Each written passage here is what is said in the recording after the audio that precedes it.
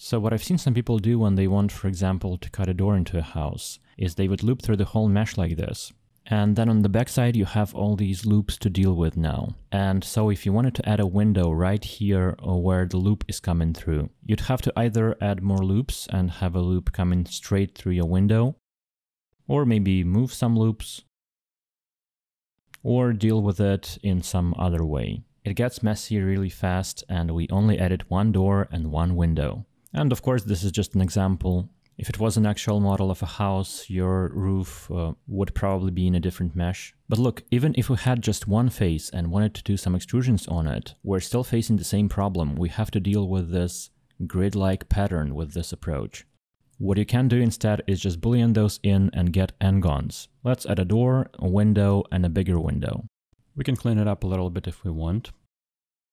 Ngons are fine as long as all of the vertices are planar, as long as the mesh is not deforming, and as long as you're not subdividing. Bevel modifier is perfectly fine with Ngons. Be sure to check harden normals and uncheck loop slide. You get a nice clean mesh.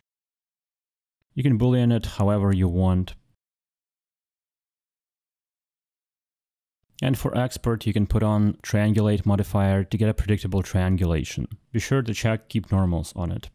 Another thing worth mentioning is you don't necessarily have to connect your geometry together. If you want to add some detail, just make sure to remove faces that are not visible. Since you're not cutting your geometry, you get less faces, which is preferable for game assets. Just make sure not to do it with big elements, since you're wasting texture space under it like this. If you want to subdivide your mesh, make sure that your Ngon is nicely isolated from anything curvy in your mesh.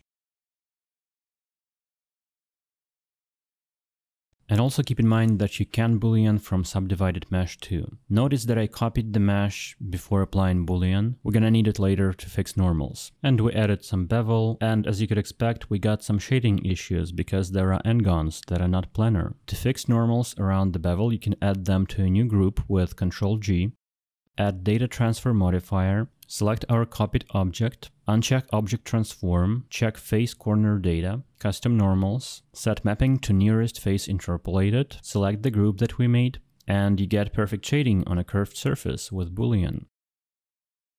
So the whole point of this quick tip video is that some beginners hear that Ngons are evil, which is quite a popular meme to be honest, and so they decide to avoid them all the time without figuring out in what particular cases Ngons can cause problems. And sometimes it leads to suboptimal workflow. I personally love Ngons, I think they're a great abstraction, and so I hope this video clears some things up.